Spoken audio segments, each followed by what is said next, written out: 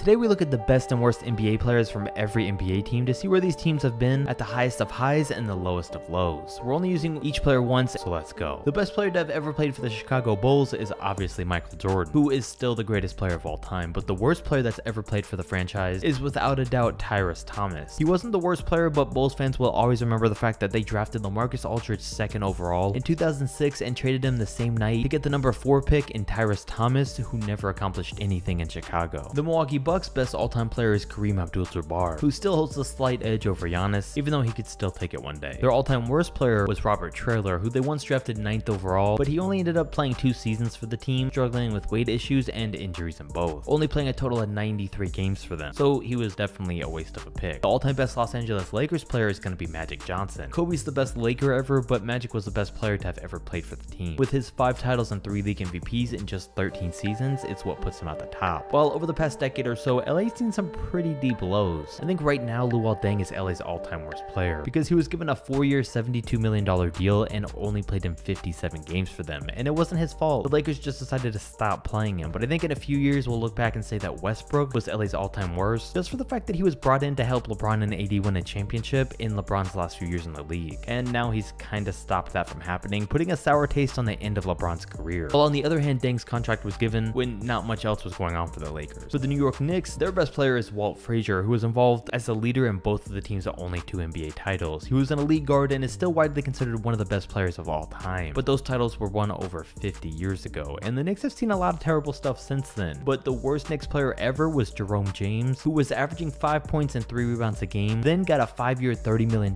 contract from them, then went on to play only 90 games for the team over the next 5 years and averaged 2 points and 1 rebound a game, in what was one of the worst contracts of all time. With the Atlanta Hawks, obviously their best player is Dominique Wilkins. It's gonna take a lot for someone to pass him all time based on the 10+ year career he had for them, being on the top of his game for all of them. Their worst player wasn't even bad. Ed McCauley is a Hall of Famer. He had a great career for the Celtics, but now the only reason people usually ever know or hear his name is because he was that guy that got traded to the Hawks in exchange for Bill Russell, and that's pretty rough. The best player ever for the Spurs is obviously Tim Duncan, while the worst is Alfredrick Hughes. And do you know how hard it was to actually find a bad player on the Spurs that they had signed or drafted? The Houston Rockets' all-time greatest is Hakeem Olajuwon, who won the team back-to-back titles the years MJ was out of the league. And Hakeem could do it all on both ends of the floor, plus he was a good leader, which is why some people call him one of the most complete basketball players ever. On the other hand, Royce White is the worst that Houston's ever seen. They drafted him 16th overall, but he never played a single game, basically because he was scared of flying on planes. The Portland Trailblazers' best, at least in my mind, is Damian Lillard, who slightly beats out Clyde Drexler. Their worst all time though is Sam Bowie. We could have gone the route of Greg Oden, but with him they missed out on Kevin Durant, but with Sam Bowie it made them miss out on the greatest of all time. The best player to ever play for Dallas, of course, is Dirk Nowitzki, even though one day Luka could take this one, but it's no surprise it's still Dirk. As for the worst, I'd have to say Rajon Rondo, who Dallas got fresh off of his Boston Celtics run. They gave up a ton of players for him and he ended up being a problem in the locker room and sitting out for the playoffs. The Charlotte Hornets spot goes to Kemba Walker currently, even though I think eventually LaMelo Ball will take it, and there's no real arguments for that one. While you could make an argument for Adam Morrison being their all-time worst, but I'm instead giving that to Vlade Divac, who they infamously traded Kobe Bryant for, and Vlade only played there for 2 pointless seasons. The Phoenix Suns' all-time best at this current point in time is still Steve Nash for the multiple deep playoff runs, the 2 MVPs and all. Maybe in a few years if the Suns keep up their success, I could give this to Devin Booker. But don't forget how great Steve was, while everyone will forget Dragon Bender, who Phoenix wasted a 4th overall pick on back in 2016, just for him to average 4 points a game. With the Denver Nuggets, we're seeing all-time greatness from them today by way of Nikola Jokic, but back in 2002 we saw their worst player in Nicolas who they drafted 5th overall, and the man never averaged 4 points per game, shot 30% for his career, and was out of the NBA after only 4 seasons. For the Minnesota Timberwolves, obviously their best player of all time is Kevin Garnett, the only Wolves player to have ever won a league MVP, and even though he never won a championship, a large part of that might have been because their worst player of all time played at the same time as KG, and it was Joe Smith, who signed with the Wolves back in 1999 as a free agent. He wasn't too much more than an average player, but the Wolves signed him on an under-the-table contract that was so cheap it was illegal, so that the team could be good now and he would get a bigger deal later on. Well, David Stern found out about it and stripped the Wolves of 5 first-round picks from 2001 to 2005, right in the middle of KG's prime. The Toronto Raptors spot for the top goes to Kyle Lowry. Sure, Kawhi Leonard led them to their championship, but it wouldn't have happened without all the sacrifices Kyle made that season, and combine that with the rest of his long tenure there, and it's why he takes it. While the worst player is Rafael Araujo, who was picked 8th overall and played 3 seasons in the league. Not good ones either. later. Of course, the Magic's all-time greatest was Dwight Howard, who will take the spot for a while, while their worst is honestly a two-way tie between Serge Ibaka and Fran Vasquez. They got Ibaka by trading Oladipo and Sabonis, which still hurts my head to think about, and the fact that Serge left after that season makes it that much worse. While Fran Vasquez was drafted 11th by Orlando, then he just decided to stay overseas and never play in the NBA. With the LA Clippers, their spot is obviously taken by Chris Paul, and their worst spot is obviously taken by Michael Olowokandi, who was picked first overall and became one of the biggest draft busts of all time. For the Utah Jazz, Karl Malone is their guy, while John Drew is their worst, and you might not immediately even remember who John Drew was, which already says something, but just know that he was the guy that, along with Freeman Williams, that this team traded away Dominique Wilkins for right after they drafted him. The spot for the Heat goes to Dwayne Wade thanks to his long career for the team and the multiple championships that he brought them. Not only did he show that he could lead the team to a title, but he showed that he could also take a back seat and be a second option to LeBron while winning a championship. And speaking of LeBron, Michael Beasley was drafted second overall by the Heat 2 years before he got to Miami, which should have made him the perfect complement as a young player on a contender, but he turned out to be bad enough that the team basically just had to dump his salary after his second season. The Cavaliers then have LeBron James as their all-time best player, and nothing else needs to be said. But we can say something about their worst in Anthony Bennett, who by most people's opinion and just straight facts is the biggest NBA bust of all time. The 76ers have had some legendary Hall of Famers throughout their time, but Dr. J still stands at the top of the ladder for them, while no one would argue that Andrew Bynum stands at the bottom. Ever since that dude left the Lakers, he was just a giant walking dumpster fire on every team that he landed on. Philly lost out on some great players trading for Bynum, which hurt even more. Over in Boston, nothing needs to be said about Bill Russell being their GOAT, and nothing should be said either about Vin Baker being their worst of all time. The Celtics traded for him for some reason, and soon after he developed a drinking problem, got to weighing over 300 pounds, and was released just 2 years later. With the Pacers, Reggie Miller has this one. He never brought them a title, but got close for years, had a couple finals runs, but just couldn't get over the top, but still gave the team more than enough memories to look back on. While on the other hand, most people have probably never heard of Rick Roby, but he's worth a mention given the fact that Indiana drafted him 3rd overall in 1978, and he was terrible. What makes it even worse is that they picked him when Larry Bird was still on the board. It's pretty weird that for the Wizards, Wes Unseld is their best player almost 50 years later, and a guy like John Wall or Bradley Beal has never taken the spot. But it is what it is, and the Wizards' worst player, who needs about as least of a description as anyone on this list, is Kwame Brown. For the Nets, I'm giving their all-time best spot to Kevin Durant, and seeing how this list has gone and how these past couple of years have gone, I'm giving their worst spot to Kyrie Irving because he was the main reason their super team broke up, and I think in a few years we'll look back at this time in a negative light like we have for some of these other worst players. For the OKC Thunder, since we already used Kevin Durant, we'll give this best spot to Gary Payton, who was a ruthless defender and one of the stars on his team alongside Shawn Kemp for years. Their most infamous player on the other hand was Olden Polynice. But in 1987, the Sonics drafted Scottie Pippen 5th overall, then traded him right away for the 8th overall pick, aka Olden Polynice. For the Memphis Grizzlies, it might be premature, but I'm giving their best spot to Ja Morant. Sure, they've had Marc Gasol and Mike Conley who were stars for years and led them to great playoff runs, but we've never seen a Grizzlies player with the skill and the ability to put up the type of numbers that Ja has. While for their worst, some might say Hashim Thabit, but I never saw a home team player get booed the way that Chandler Parsons did, and I never saw a player waste away an NBA contract the way that Chandler did for the Memphis Grizzlies. The Kings' all-time best player is obviously Oscar Robertson, and their all-time worst is a guy named Purvis Ellison, who the Kings picked 1st overall in 1989 and traded after only 1 season. Shout out to the Kings. For the Pelicans, the spot would go to Chris Paul, but since he already had the Clippers spot, it goes to Anthony Davis, with no real argument needed, while their worst player sadly goes to DeMarcus Cousins. He put up huge numbers when he got there, but the fact that they traded Buddy Hield for him and he only lasted 40 games or so before getting injured is what lands him here. Warriors' best player, at least in my mind, is of course Steph Curry, who I placed here over Wilt Chamberlain due to his success in terms of championships and changing the game, while the worst player is Joe Barry Carroll. The Warriors traded from the 3rd spot in the draft to number 1 in order to draft him, while the Celtics then went on to take Kevin McHale 3rd overall, who was the best player that year. So the Warriors traded up and selected the wrong guy, who wasn't terrible, but he wasn't great either. Then finally we have the Detroit Pistons, and their all-time best player is Isaiah Thomas, to bring in the Bad Boys Pistons to consecutive NBA championships over some all-time NBA legend. And everyone knows their all-time worst is Darko Milicic, who had no business even being drafted in the 1st round in 2003, but went 2nd over Melo, Bosh, and Wade. If there's anything I missed, comment and let me know, and I'm out.